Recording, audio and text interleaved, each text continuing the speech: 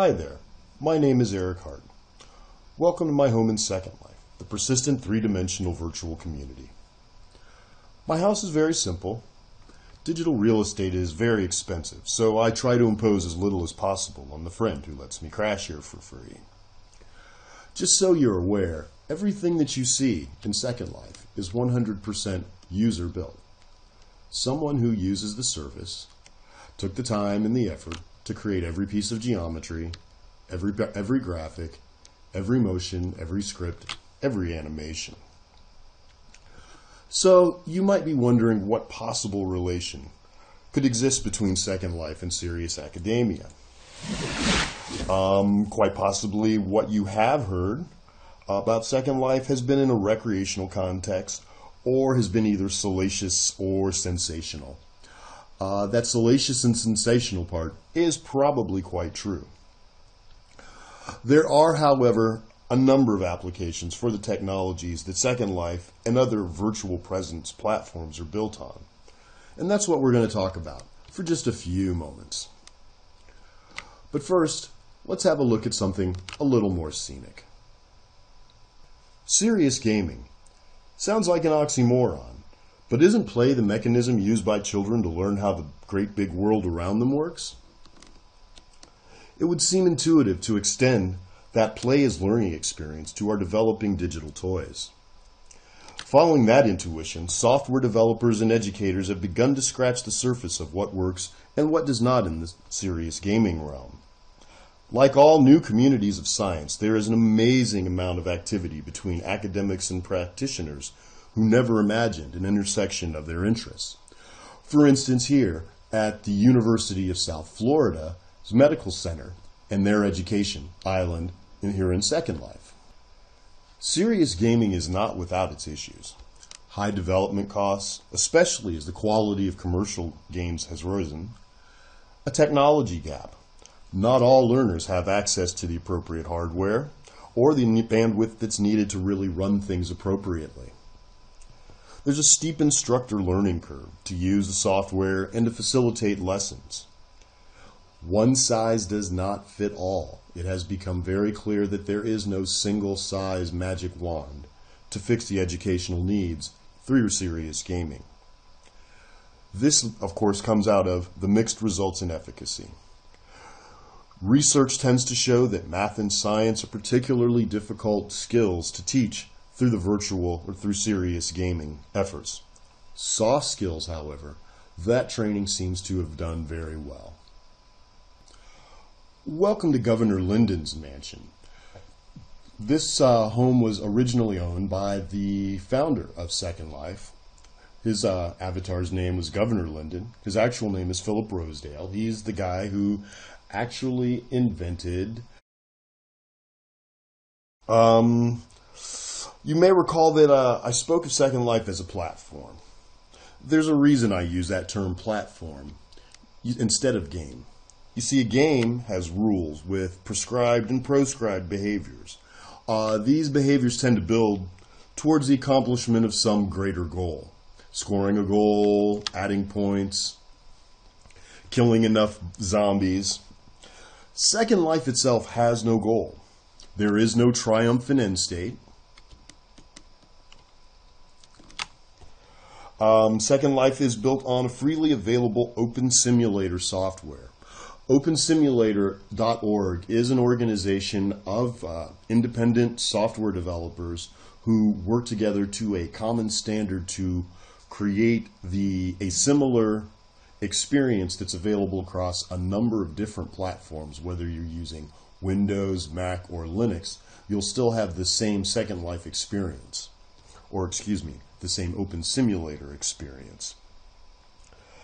Linden Labs is Second Life's parent company. Now, they have taken that original base of computer code, they've improved on it, and they built an array of services around it to help users both new and old as they navigate and create their virtual experience.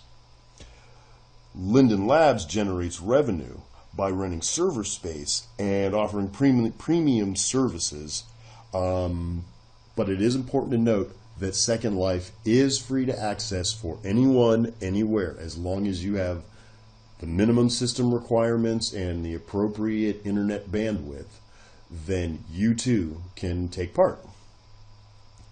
Now, games can be built in Second Life using the built-in programming language and the physics engine that's built in. You can create almost any world that you can imagine. You are really only limited by your coding skill and the limitations of the software itself. I really want to emphasize, though, that Second Life and other open simulator worlds are not games in and of themselves. As Second Life has matured, there have been speed bumps. In an effort to continue to push the state-of-the-art in dynamically rendered content, the minimum system requirements to use the software have been out of reach of a lot of the potential user base. The in-world navigation and the user interface do have a fair learning curve. It's not an easy thing to learn how to navigate, and it does take a small time commitment to master. And horror of horrors, there's actually sex in Second Life. So, to address the first two big issues. 1. The average commercially available laptop is now capable of effectively rendering Second Life. Number 2, every software application has a learning curve. The Second Life viewer is no more complicated now than Microsoft Word was just a few years ago. Now about the sex. Open simulator-based platforms use the plain old internet to transmit and render data. Unlike other browsers which use a page metaphor to display this information, open simulator worlds use a real-world experiential metaphor. Just like the old school internet, persons with active hormonal drives will find a way to involve sex. A user's exposure to graphic images can be virtually eliminated by making use of the in-world rating system. Here you see that the region that we are in right now is rated moderate. And they can also make sure that they stay within those areas that are rated G.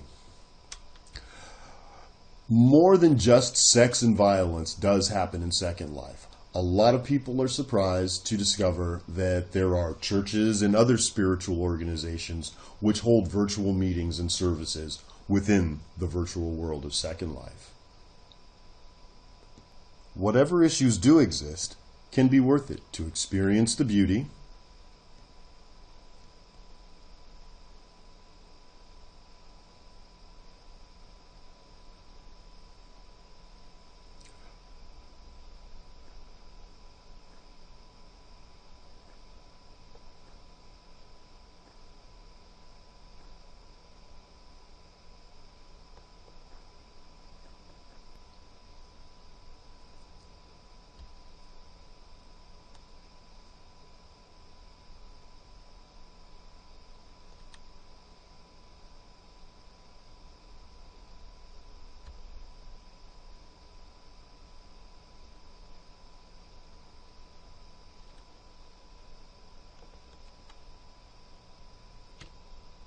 meet the people,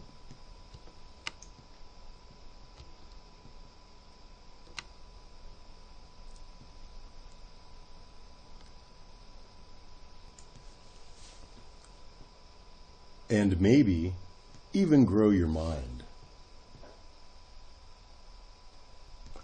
Look, Ma, I made it to Stanford.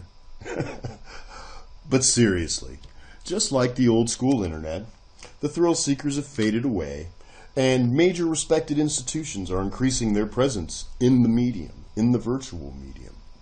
Schools like, clearly, Stanford, the University of Worcester, Rockcliffe University, and the Indiana University system are experimenting with ways of displaying information and with new ways of extending their classrooms and campuses.